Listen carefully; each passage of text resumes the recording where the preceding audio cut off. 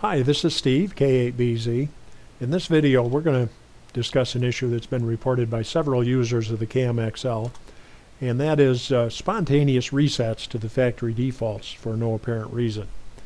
I've been using this Kam XL for about a month, and it did happen to me once in that period of time. I know another ham that has a Kam XL, and it happened to him at least once also.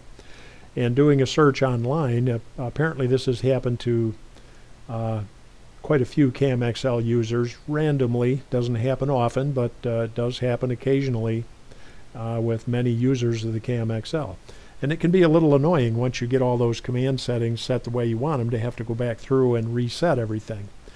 So we're going to discuss a way to minimize the inconvenience should that happen to you. And there are other reasons it could happen other than just spontaneously occurring in the Kam XL. It could be that the internal battery that preserves the settings goes dead, and then it will revert to the factory defaults every time you turn the TNC on. So there are other issues. I haven't noticed this in any of the other Kantronics TNCs that I've used, and I've used the Kam Plus, KPC3, KPC3 Plus, the 9612, and I have not noticed any spontaneous resets that have occurred at any time other than when the internal battery went dead. So appears to be something in the Kam XL that's causing this, but let's discuss what to do about it. Now this takes a little time to do this, but I do this with all my TNCs that I use. I always do this with them, so in case there ever is a need to restore the settings, it can be done fairly quickly. First thing I do is a display setting at the command prompt and get all of the entire list of all of the command settings. Then holding the control key and typing the letter A will highlight them all. Holding the control key and typing the letter C will copy them all. And then I paste all these commands in a notepad file. Now once I have them in the notepad file, let me open the notepad file that I keep for this purpose. Once I have them all pasted in the notepad file, I'll go through and delete almost all of the commands that I know I'm not going to change. Some of them I know I won't change.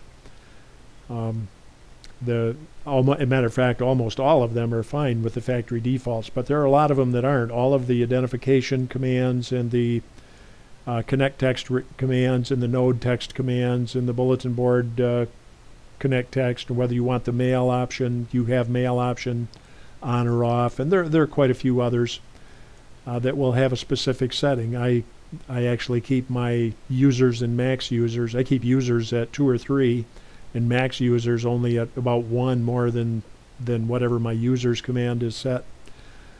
So to have to go in and hand key in all those settings can be a nuisance. So I will delete most all of the ones I can find that I know I am going to leave the factory defaults on.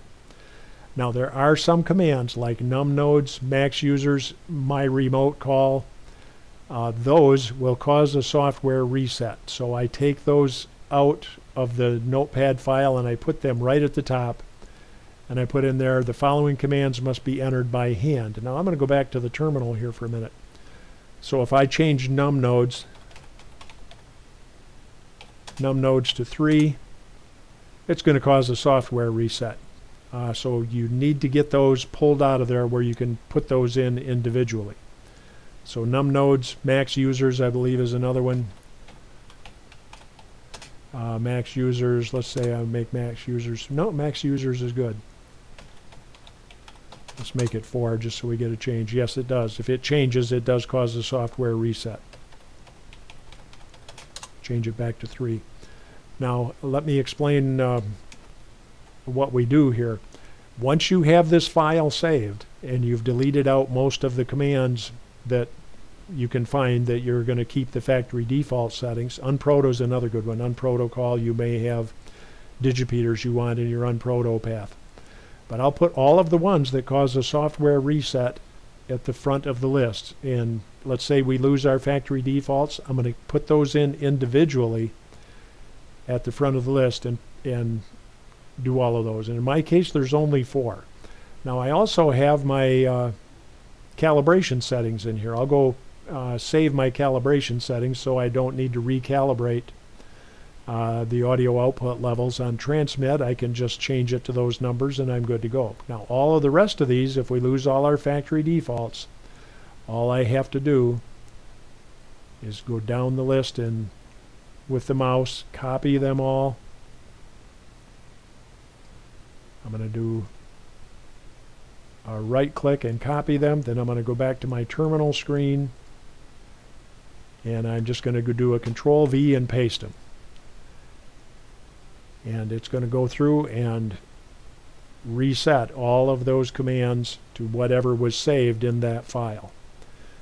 And that's all there is to it. Now all of my commands are that quickly right back to where they were before I lost all the commands. Now another thing you might want to do is connect to the bulletin board.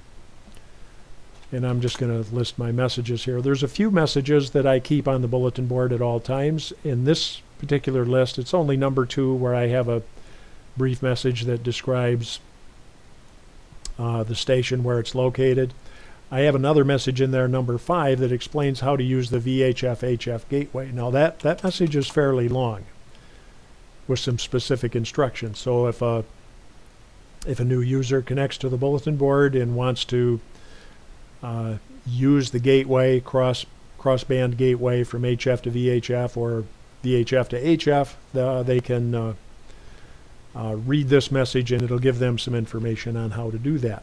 Now what I do is those messages are also copied in this same notepad file. Here's the one on the use of the VHF to HF gateway. And let's see, where's the other one here? On the, here it is. And I'll put the whole thing in, all the way from SB for sending a bulletin. And I'm going to go all the way down to where it has the /EX. I'm going to copy that. Whoops. I cut it instead of copied. Let's try it again. Copy. And we'll go back to the terminal program.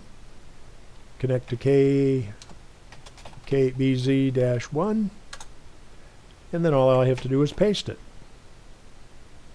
And that message is restored. So let's list the messages. You'll see this same message is in there twice.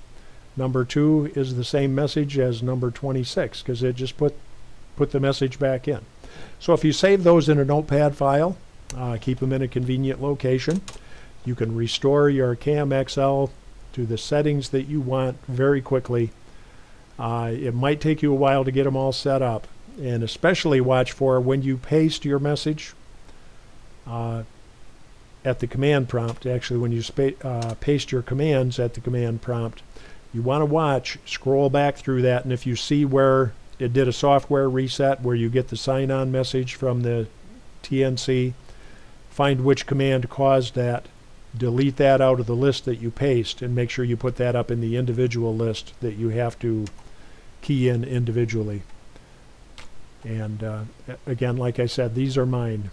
Interface terminal, and actually I'm not sure that's even a command in the Kam XL. That might be a holdover from the Kam Plus. Let's check. Yes, it is. Yep, it still has new user, BBS, and so on. So yep, that is one. I don't think I want to do that. Interface terminal. It didn't change the command setting, so there was no software reset. But find all of those that do cause a software reset, put those up at the front of the list, enter those individually. Then you can paste the rest at the command prompt to restore all your commands, and then copy and paste your bulletins that you want back in your BBS. And that gets you back up and running with minimal disturbance. Of course, if your Kam XL is installed at a remote location, you can't do this remotely. You have to go get it all at a baud rate, and then you can restore your commands. But I think typically the Kam XL wouldn't be in a remote location anyways. It's possible that it could, but I think the XL is mostly a TNC that will be used at a home station. So thanks for watching. I hope you find that helpful, and good luck with your Kam XL, and we'll see you in the next video.